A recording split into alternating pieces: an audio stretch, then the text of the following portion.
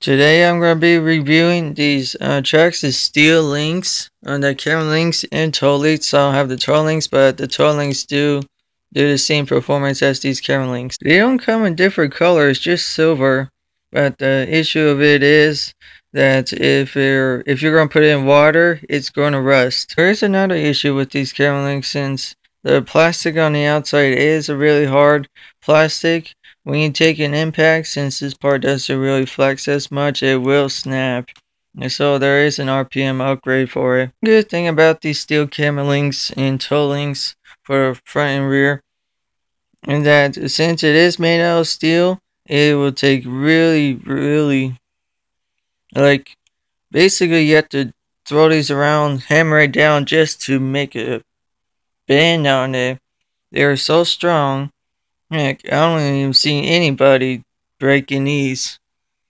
I'll give these steel links from Traxxas a 4 out of 5. Even though the rod ends do kind of break if you tear your parts really hard, and if they do rust, but heck, I have no issues of them rusting or breaking. Heck, I only found people having issues with the rust problem, but well, I don't know. People never broke these rod ends, but they can still break on a really hard impact. So that's it for this review.